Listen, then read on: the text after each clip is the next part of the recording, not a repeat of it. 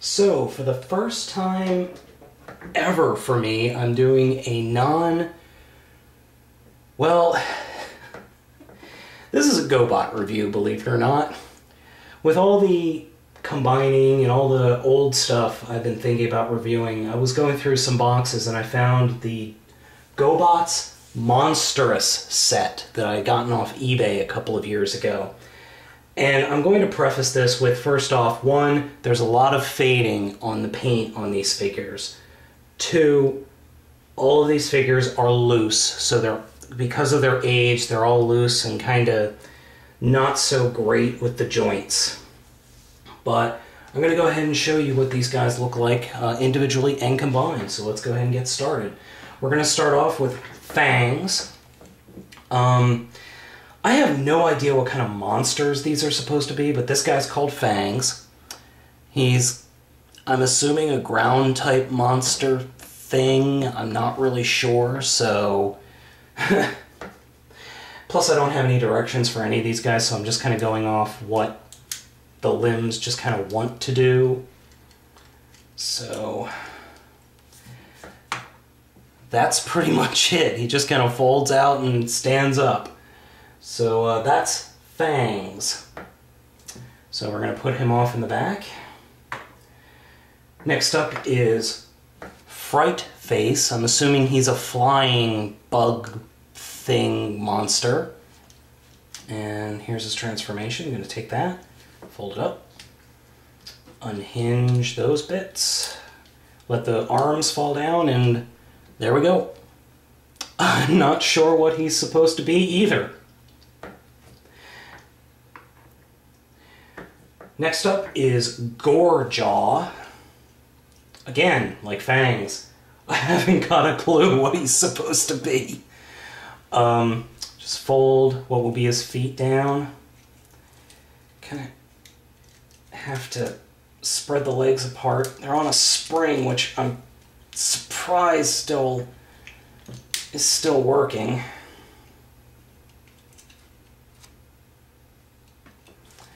So there we go, Gorejaw. He actually looks pretty cool.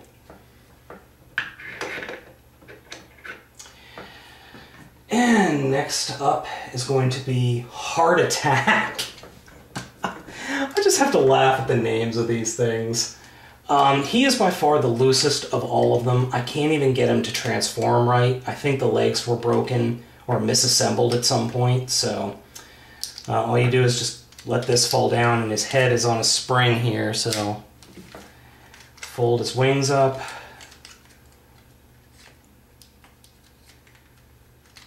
And there we go. That's Heart Attack. Next up is Southclaw. Some of these names are just stupid, but he is very loose and floppy as well, unfortunately. I had another figure of him that's much more together, or I guess much less floppy, but I can't find him, so kind of stuck with this one. That's it. Let's see if he actually stands. Yeah, he'll stand. He's standing, this guy. I'm just going to put him over here. And last but not least is Weird Wing. I actually have him transformed incorrectly because the claws should be like that. So he's pretty much the same. Just kind of rotate, push the legs in, fold those, rotate that down. And that's Weird Wing. Alright, so I'm going to grab the camera here, and I'm going to do a close-up on all of them. So please excuse the poor cameraman.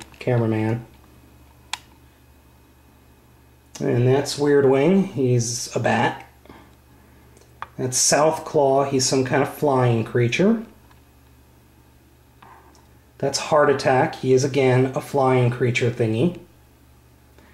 That's Gorejaw. He is a, something. That's Fright Face. He has no face. And last but not least is Fangs. And he's the Thing. Now, something that should be noted is all of these figures were originally released in America as GoBots. In Japan, they and all of their GoBot brothers were under a Machine Robo line. Now, the villains in Machine Robo were an entire race of these things. You had the good guy mechs who were robot cars and whatnot, and then you had these things, which were biological weapons of some sort, I think. I could be wrong in that, because I've only seen the very end of the series, and I don't quite know what the whole series is about. But, you know, enough of that. Let's go ahead and get him merged together. So we're going to start with Fangs, and we're going to transform him back into his creature thingy mode. There's no real...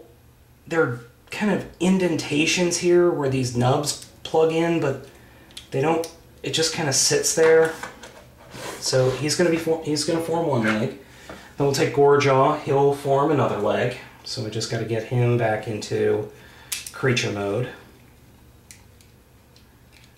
Come on, here. So they'll form legs. Then we'll take Heart Attack. And he is kind of interesting because his head will get pushed down. And then we take his legs and just kind of split them apart. And then these bits will plug into the holes here. Like that. And we kind of just fold his arms up. I'm going to move the camera again. Next bit is Fright Face. So we'll take his arms and fold them back again. We'll just return him to his kind of beastie mode. And then he's kind of a beast jet, so we'll take this part, we'll leave him like this, and we fold that in. There are holes here, and they go right on top. And just as you...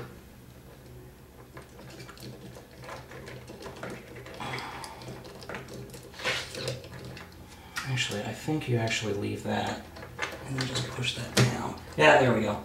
And then fold that in. Then we'll take one of the Beast Wing guys, fold the head up, flip this peg out of his... Whoops, sorry.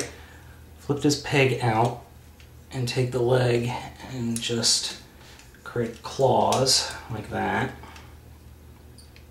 And fold his arms back, and it's not going to stay just because of the nature of the floppiness of this guy. And that gets plugged into the side here. And then we'll do the same thing for this guy. Fold that out, fold all that up, fold the legs down. Sorry, my hands keep getting in the way. Oh, he's going to fall over. And then flip up the giant monster face.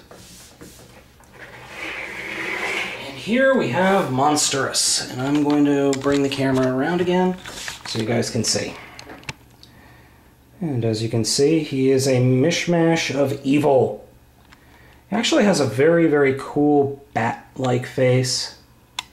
You can see that there. Looks like he's perpetually constipated, but... what are you going to do? Oops. I think he looks really cool. He's kind of like... I hate to say he's very much Power Ranger villains-esque, but he is. So, how tall is he? Well, if you give me a second, I'm going to get some figures here from my other collection. And I will show you. Compared to Deluxe Cyclonus, he's not that much bigger. And compared to Shinkano, who is very typical Ranger size for their starting mech, I would say he's roughly the size of Deluxe Animated Lockdown. Lockdown I don't have up here. He is in the basement, so... But, you know, he's... For a combiner, he is smaller than most of the Transformers combiner. But considering how small GoBots are, that's pretty impressive. And he is a great shelf piece. The one thing I have to warn you, if you do get a hold of this figure, he is very floppy, and none of the connections are all that great.